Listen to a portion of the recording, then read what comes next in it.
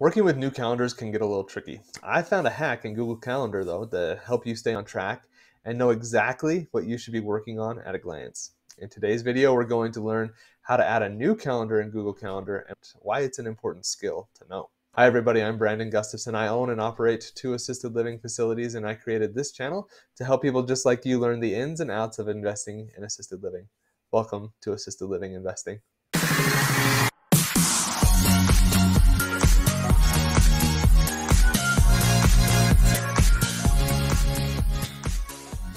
Hey everybody, welcome back to the channel. In my last video, we talked about what is Google Calendar. Go ahead and watch that video and let me know if, I'm sure you already knew what Google Calendar was, but I really think having that base knowledge as I get into what I'm going to talk about today is going to be helpful. And in today's video, I'm going to get into how you can add a new calendar to your Google Calendar that's going to help you stay organized and help you know exactly what you're working on as you go along and get things going. So why an additional calendar? I used to try to color code my calendars. I like colors and like to have things looking a certain way, but sometimes I would forget to change the color, and it always took like a couple extra clicks to get things done and get it how I wanted it to look, and I couldn't really customize it. And what I found, like for me, maybe I'm just weird, but that's what I wanted to do. I wanted to have it be looking like the way that I wanted it to look. And I wanted to take the time to have it coordinate that way so that when I looked at it and it was green, I knew I was working on this one. And when it was blue, I knew I was working on this thing. It just signals to my brain, this is what you're working on right now. So my goal was to have a calendar that was color-coded based on different projects that I have going on. So obviously I've got my assisted living facilities, have the YouTube channel, things for my family, have my full-time job, and I have a few other projects as well, things with my church, also a couple other business ventures that I'm looking at. And so I have 5, 6, 7 things that I've got going on. And I really wanted to create something that when I looked at it, I knew, oh, it's peach, that means it's a family thing. And it's red, that means it's a church thing. And it's green, that means it's something that has to do with kind of consulting work and things like that. And so I can really keep that in place and know exactly what's going on at a glance of what I'm doing. When I couple that with my Notion to-do list and my matrix planning, it really helps me just be very clear and very intentional and how I spend my time. And I'll link my stuff up above on an advanced to-do list in Notion, and also how to do matrix planning above, because those 2 things combined with what I'm going to show you right here in Google Calendar is what helps me be productive and helps me stay on task. And I'm sure you have been watching me these last few videos and you're like, oh my gosh, how long does it take this guy to do this planning? And I will tell you, it takes me 10 minutes a day, maybe. Now that I have the system in place and have things there, it really doesn't take a long time to go in, look at my to-do list, put it in my calendar, and then drop it into my matrix plan on where I'm going to work on a thing and really get things done. And then the next day, I'm able to pick it up and be like, boom, here we go. I'm ready to go. Let's get started and go ahead and jump into things. And it's really helped me be productive. And especially during like really stressful times and things like that, I still know what I need to get done and can block off some time on my calendar to spend 15 to 30 minutes and get a thing done. And it helps me be productive and makes it so that I can function and do the things that I need to do so that I can run businesses effectively. So I'm going to get into a tutorial now on how you can create additional calendars in your Google Calendar. And so we'll get over there and do the tutorial. Okay, so I'm going to walk you through the process of how you can go in and create an additional calendar in your Google Calendar. So the first thing you need to do is get into your Chrome browser, Firefox, whatever it is, log into your Google account. And then from here, you can click on this 9-dot menu and then just click on calendar, or you could also go to calendar.google.com. That will get you there. So now you've got your calendar. It's pulled up right here. So what you need to do from this point is, and I'll point out right here, these are different calendars that already exist in your calendar, just like straight out of the box. There's these ones on here, but I'm going to show you how you can add things down here, and then we'll get into how you can also kind of color code things a little bit as well. for it to work for you. So what you want to do is go up here to this gear icon, and then you're going to click on settings. And then once you're in the settings right here, you're going to see on the left hand bar, you've got a few different options on here. And what you want to do is click on this add calendar. And there are a few different options in here. So you can subscribe to somebody else's calendar that has made it so you can subscribe to it. You can browse calendars of interest. So like if you're really into sports or something like that, you can actually go in and find your team and pull it into your Google Calendar, doing right here, browse calendars of interest.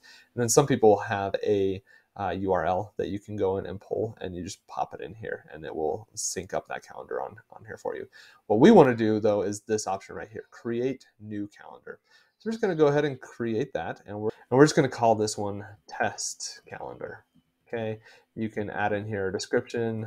This is a test calendar. You can put in whatever you want. I'm just showing you how you can do this. You can put in your time zone. So I'm in Mountain Time, the one that's closest to Denver. I could also do the Boise one, but it works for me. It always bugs me that Salt Lake's not on there, by the way, just like as a side note, because yeah, it's not there. I don't get it. Anyways, and then it gives you some of this information. So now you just create calendar. So after you've created that calendar, what you're going to do is you're going to go back in here, and now you'll see over here, you've got your test calendar. It's right there. So you've got your test calendar down here on your left bar here. And if you want to toggle these on and off, you can just like really easily, quickly click those on there. And now let's say, I've got my Be Well, so my assisted living facility is called Be Well Assisted Living, and so I've got my Be Well admin calendar on here, and I could adjust this. And one of our colors is this yellow color, so I'm going to change it to that. And then I'm going to change the test calendar, and I'm actually I don't like any of these colors on here, so if I do add a custom color, I could go in and let's say I want this one to be like this super deep, dark red kind of a color. For some reason, I really love that color. And I put it in there. So now I've got these few calendars in here. And so let's say I want to create an event. I just click on it where I want it to be, and we're just going to do test event. And you can see right here it's an event. And then if I click on this Be Well admin calendar right here, I can change the thing to be the test calendar, and now it changes it to that red color for me right there. And then I go ahead and hit save, and let's just say I have in here admin meeting, and this one is I'm going to leave on the Be Well admin.